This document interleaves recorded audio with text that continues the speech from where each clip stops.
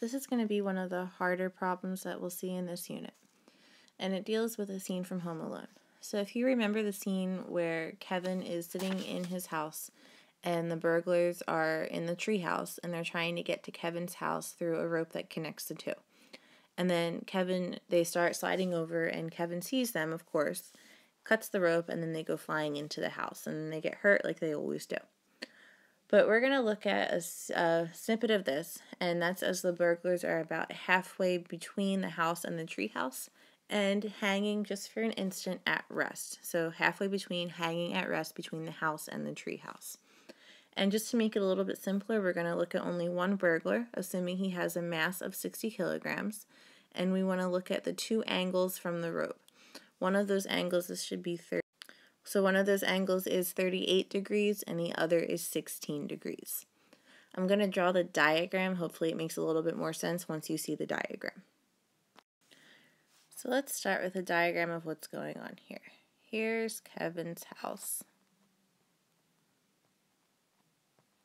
And here's the window. And then over here we're going to put our tree house. So here's the tree.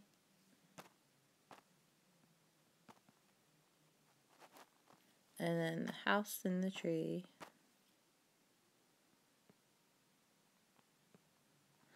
And then there's a rope connecting the two. And the burglars are halfway between. So here he is hanging from the rope and at rest. I want to add in the angles. Not drawn to scale, but one angle is 37 degrees and the other angle is 16 degrees. Now listing what I know. Given, and it's only three things that I have. First, the mass is 60 kilograms. Second, theta 1 is 37 degrees and theta 2 is 16 degrees, and this should be 38. Sorry, this should be 38. It doesn't matter what I make theta 1 or theta 2, so you could have easily switched those as long as you stayed consistent when dealing with each of the two tension forces as well. So what we're trying to find is FT1 and FT2. And these are not equal because your angles are not equal. So if you had the same angle for both sides of the rope, then you would have equal tension forces. But due to the different angles, we do have to solve for two different things. Let's draw the force diagram. For the burglar,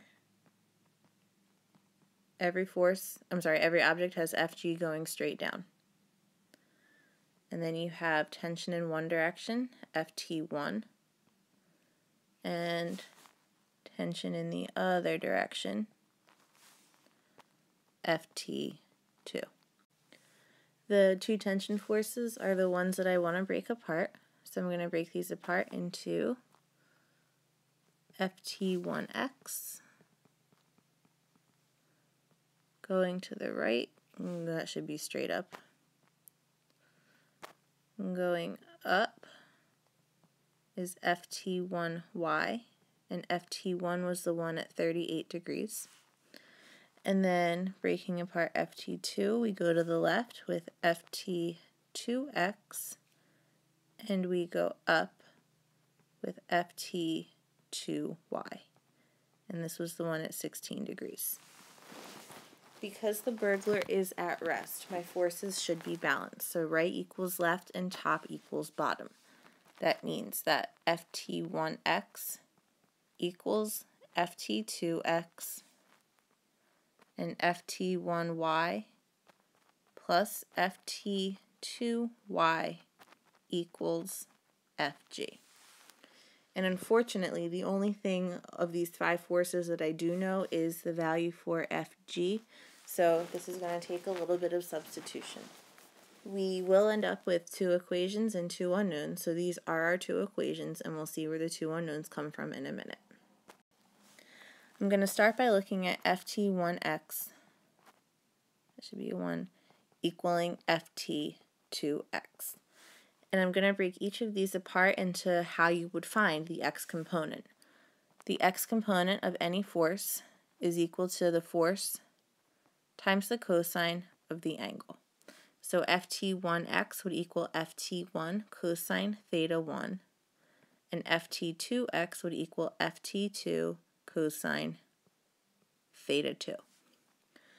Doing the same thing for the other equation in my y. ft1y plus ft2y equals fg. Y component is equal to the force times the sine of the angle. So ft1 sine theta 1 plus ft2 sine theta 2 equals fg. Now, the only things I don't know are ft1 and ft2. So I've got two equations with two unknowns. I know my theta 1, I know my theta 2, and I know fg. Doesn't matter what you substitute to solve for, but what we're going to do is isolate one and then plug it into the other one. So I'm just going to isolate ft1. So ft1 from here would equal ft2 cosine theta 2 over cosine theta 1. Let me write that again since I ran out of room. So ft1 is equal to ft2 cosine theta 2 over cosine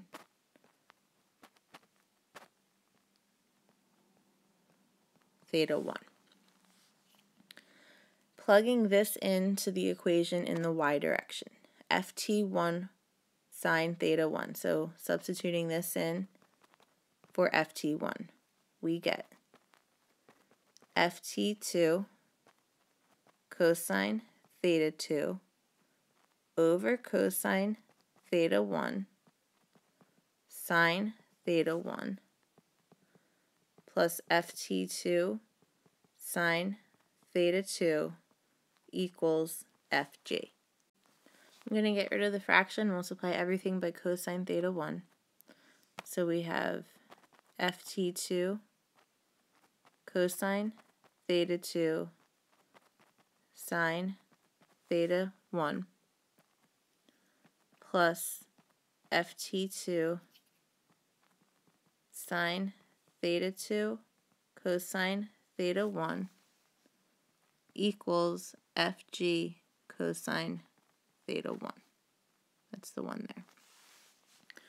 Factoring out the ft2, we get ft2 cosine theta 2 sine theta 1 plus sine theta 2 cosine theta 1 equals fg cosine theta 1.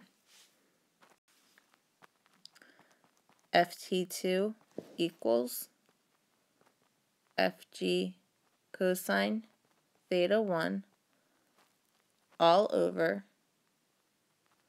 cosine theta 2 sine theta 1 plus sine theta 2 cosine theta 1.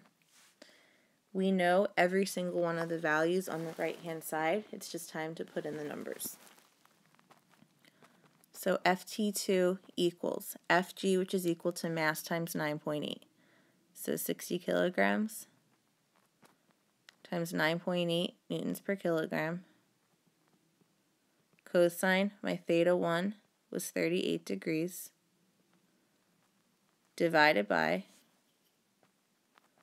cosine 16 degrees, sine 38 degrees, plus sine 16 degrees, cosine 38 degrees.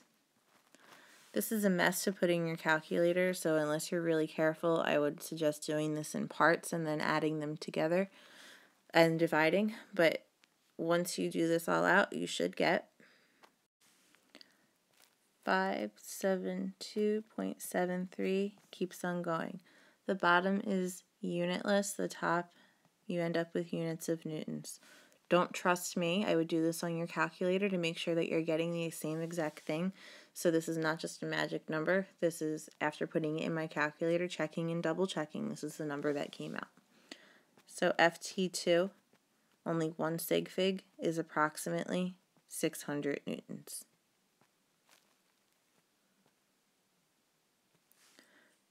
We know that FT1 was equal to FT2 cosine theta 2 divided by cosine theta 1. So this equals the unrounded number for FT2. 572.73 keeps on going newtons. Cosine 16 degrees divided by cosine 38 degrees.